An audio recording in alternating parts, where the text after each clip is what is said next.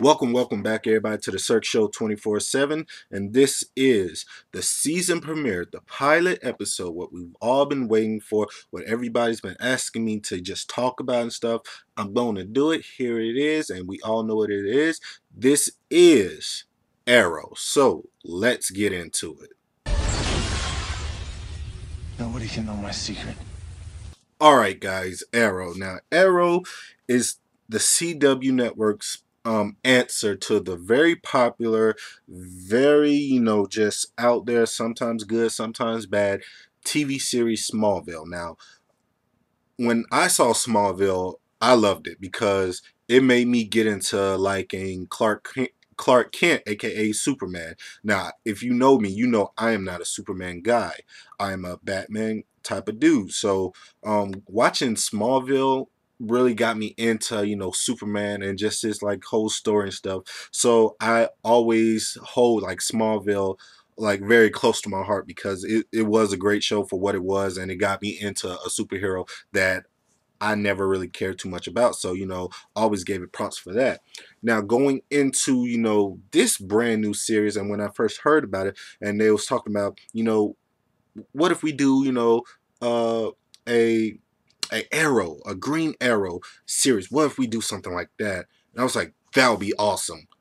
But what if we do it with a different actor and a different universe from Smallville? And to be honest, when I first heard that, I was like, what the fuck? Because, I really enjoyed the guy who played Ollie in Smallville. That was one of the reasons, I kept watching Smallville because of the guy who played, Green Arrow, and I just loved his whole like story, his whole backstory, and the way he was, and I just loved it. So, going into this, I was very hesitant and just very not sure. So, um, I was just like, okay, you know what? I always give something a chance, especially when it comes to superhero and comic book stuff. I always give that stuff a chance. So, that's what I did. I gave it a chance. I didn't watch none of the trailers. I think I only watched like the first trailer that they ever did. I only watched it once, and I was like, okay, I'm not gonna watch no more. I'm just gonna wait until the premiere. And I'm sorry for all the people who wanted me to do, a trailer review for it,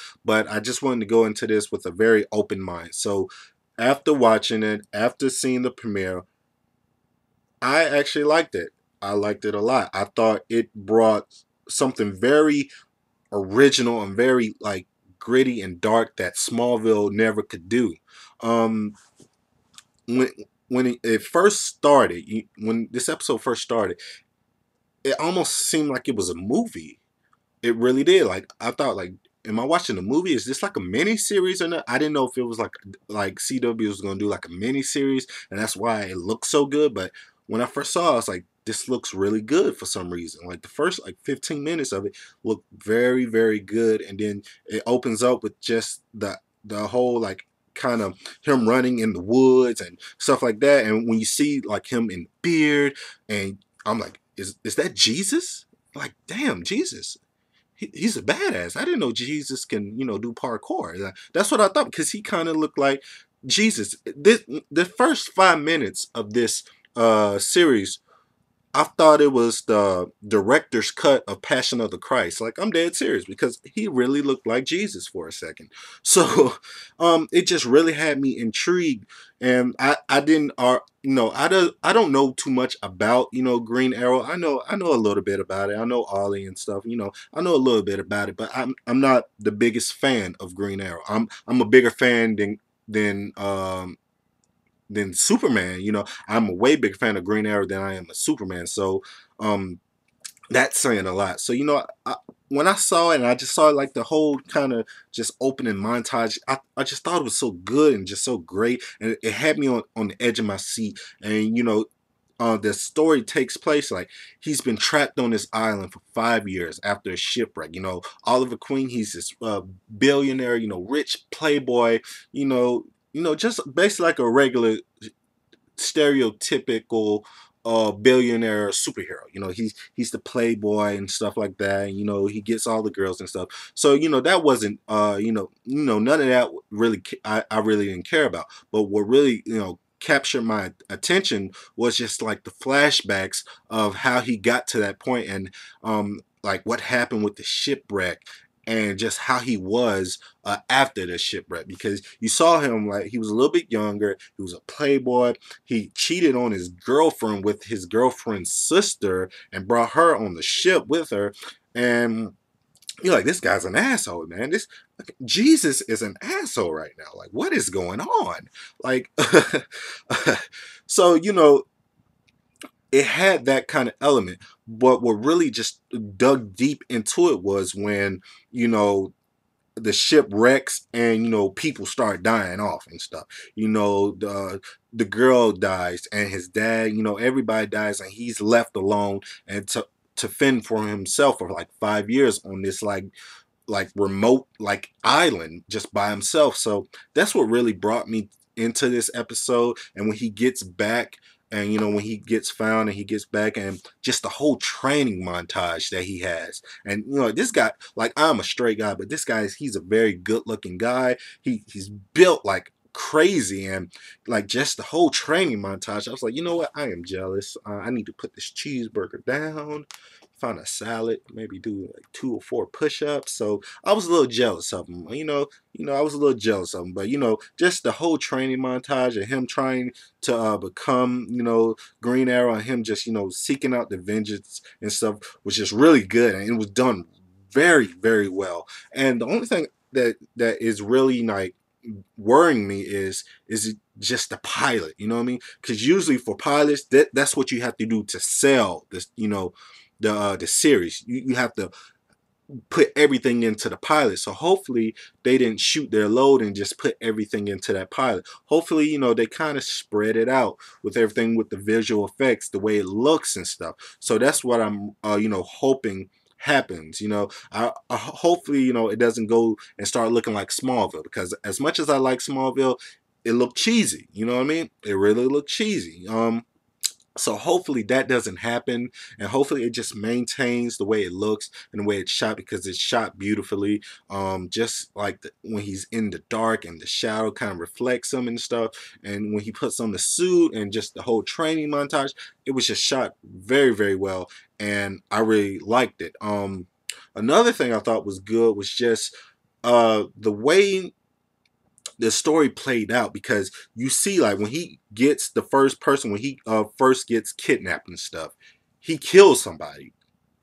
And I'm like, oh shit, this is not Superman, this is not Batman, this is Green Arrow, and he don't give a fuck right now. He will kill somebody, and you see he's a changed person, and this is a different way of telling a story of a superhero.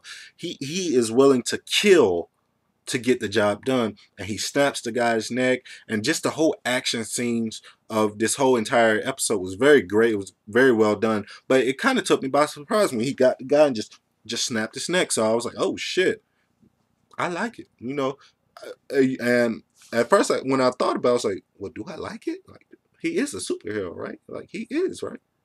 Shit, I don't care, I still like it. It was badass, and that's how I felt about it. So I thought it was done just great, and just the way he went about it, and you tell that he's killing for a reason. So once they start talking about the backstory and what happened and what his dad told him, then you'll probably get more of why he's doing this and what drives him. So that's what I'm looking forward to for the rest of these episodes. Another thing that was just very shocker was the end of the episode, where you find out his mom was his own mother. His own mother was the one that set him up.